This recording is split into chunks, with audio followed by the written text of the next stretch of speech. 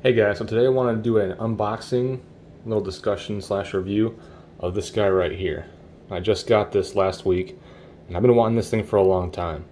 I originally wanted the red version, the original, and that thing is amazing too. This is the newer green version, and this thing is all over the place. It has so many features, and it's so awesome. So we're going to talk about that today, talk about why this thing is so special, and how it's different from other red dots or green dots out there for pistols. So, as you can see, this is the 507c Green X2 ACSS. This is a primary arms exclusive. And one thing that makes it special right out the gate is it has a chevron instead of a dot. Now, if you can see, let's see if we can get close enough. So, for 9mm, for example, it's supposed to be factory zeroed at 25 yards. Maybe a little tweaking will be needed at the range, but factory zero for the point, the tip. Once that tip is zeroed at 25 yards, right below that tip will be 50 yards accuracy. Okay, and then between the two wings at the end will be 100 yards. So if you're zeroed at 25 and you need to shoot out at 50, you just raise the pistol up a tiny bit, and then it'll be more accurate at 50 yards. If you need to hit something at 100 yards, you just raise it up, and then those wings at the edges will be your aiming point for 100 yards. That's pretty cool. Now, what makes this thing even more special is the ring that goes around this thing. So this ring, when you're punching out with your pistol at a full extension of your hands and arms, you should not see this ring. You should only see the chevron in the middle, and that's what you want. You should be seeing this. Now, what this ring does is it kind of acts like a visual bumper that will guide you if you're not seeing the chevron because you're not aligned properly. So if you can see over here, if you're aiming too far to the right, you'll see that part of the ring. Too far to the left, that side. Too low, that. Too high, that. You'll see all that. It's going to be basically like a visual bumper that's going to guide you to make those instant corrections to get back on target with that middle sight picture of that chevron. Okay, so for example, I've got the Vortex Venom right here. A good basic kind of budget optic. And if you see when I line it up, I can see the red dot. Now if I just move it barely, you'll see that I lose it. And that's the thing, especially with newer shooters, when you're practicing the red dots, it might be tricky for you to kind of like fish to find their optic. With enough training and practice, you can get that sight picture pretty consistently when you draw. But it's a lot harder for newer people with red dots, and even with more advanced people, when you add in dynamic stuff like running around and transitioning, going from standing to kneeling or prone stuff, it's harder to maintain that optic, that aiming point for that red dot. But with this guy right here, that pretty much negates that problem, makes it way easier. So let's open it up and show you guys what I'm talking about. Comes with some manuals, a little wiping cloth, multi-tool, comes with a bunch of extra screws to install. Here it is. Okay, you can see the solar panel on top, which is awesome. We'll talk about that later. And now, let's see, we'll punch it out. Where are we at? Oh, it's not on. So, let's turn it on, shall we? Okay.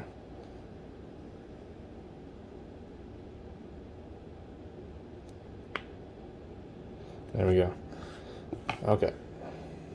So, if I'm punching way out here as if it was a pistol, now you can see that ring? Boom. Adjusts. Oh, too low? Boom. So wherever you're at when you're punching way out, you want to see just the chevron. But with dynamic stuff or you're fishing, that ring helps really adjust to make it a lot easier. That is sick. That's next level stuff in my opinion, honestly. Like, I know this is a patent pending innovation, so I don't know what other optic salesmen are going to do or manufacturers, but this thing might be the future. And if it's not, this thing is still going to be like, it's going to have an edge over other optics in my opinion, because this is just so game changing to me. Like I said, it doesn't matter if you're a beginner or you're advanced, like you would still benefit from this, especially after shooting it. You'll be, wow, this is insane. It's so convenient, and it does more of the work for you, And every little advantage helps, especially in a gunfight. You want every advantage as you possibly can. So let's talk about some other features. So it's also 7075 aluminum, very tough, durable. It's also IP67 certified, so it's waterproof, dustproof, and it also has these cool little drainage holes right here on both sides. I don't know if you can see that very well, but that's just to help get excess water out if there's too much water that gets in here, but waterproof anyways, and that's awesome.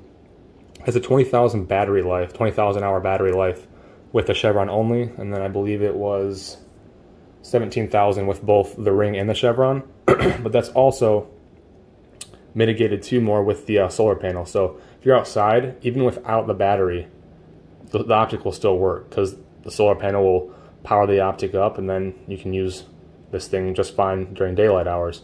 And also with the battery in there, the design will take power from the sun first, from the solar panel, and then use that prior to using your battery. So it'll save your battery that much more if you're outside during daylight hours to help conserve that battery even more.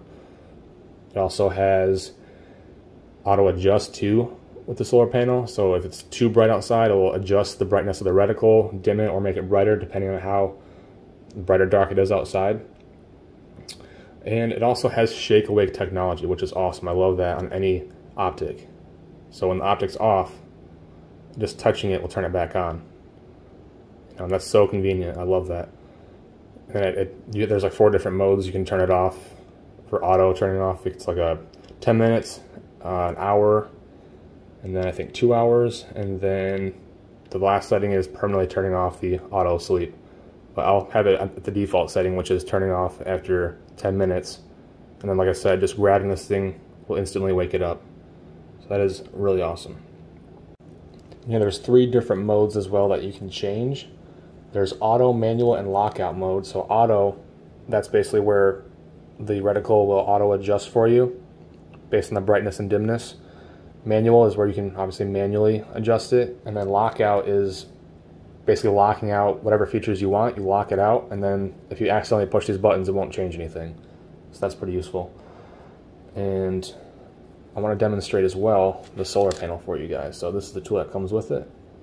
Another thing too, which is awesome and convenient, is the slide out tray comes out the side. You know, there's some times where the battery is beneath the whole optic or like right in the center.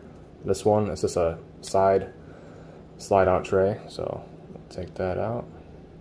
So when you get the screw out, then you're going to take that same flat side that you used to get that screw out, and there's little divots right here that you're going to push this in, and then you're going to pop that slide out, that tray out of there. And there's the battery. This battery is a CR1632.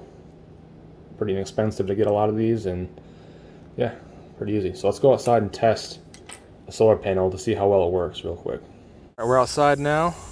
The sun is peeking through, and the battery is removed, as you can see. No battery inside, and it's still working with that solar panel. Get out of here, fly. What are you doing? I'm trying to make a video. Get the heck out of here. Alright, so as you can see, it's pretty awesome. I love that. It still works with the solar panel, no battery in. If there is a battery in, it'll take power from the sunlight first before taking from the battery. Super awesome stuff. It's not for you, dude. Alright, so we're back inside, and I wanted to show you really quick the shake awake technology. So right now it's off. I went to sleep, and then just touching it will bring it back on. And that is awesome. Shake awake is great, helps save battery life, the auto sleep, and then it's turning it on by grabbing it is so useful. You're ready to go at a moment's notice. And I also wanted to show you how the brightness works. So in manual mode, you just push plus button, that'll brighten to what you want. Minus will dim it. There's 12 different brightness settings to cycle through. And then obviously auto mode will auto adjust based on the lighting.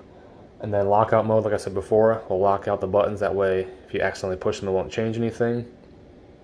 And then also, if you want to change, let's say, the sleep timing, you would just hold the plus button for 10 seconds. And then it'll blink once for the 10-minute sleep mode. It'll blink twice for the 1-hour sleep mode. and I'll blink 3 times for the 12-hour sleep mode and then 4 times for sleep mode is disabled. But I would definitely recommend the first option, the default, having it on the 10-minute timeout, because it'll save battery that much more. And like I said, the shake awake will always keep it ready for if you need it anyways. You know, if you're moving around, it's not going to turn off because of shake awake, but once it's set down, it'll turn off and save battery life that much more after 10 minutes. Okay, and then the manual comes with everything. It shows you how to use all these buttons really well. Great manual. Let's show that really quick. It's got everything in here. Super thorough. You guys won't miss anything at all. So in closing, I think this is an amazing Optic. I think it's definitely worth looking into. It costs, I want to say $300, $350, depending on where you go, but it's definitely worth it, in my opinion. I think this thing is some next level stuff. It has tons of features, and I just can't get enough of how awesome this thing is. I can't wait to get a new pistol here pretty soon, hopefully, and slap this guy on and show some footage of me shooting it for you guys. But yeah, that's all I got for today. Hope you guys learned something. Let me know in the comments below if you have any questions, and I'll get back to you guys. All right, take care, guys. Bye-bye.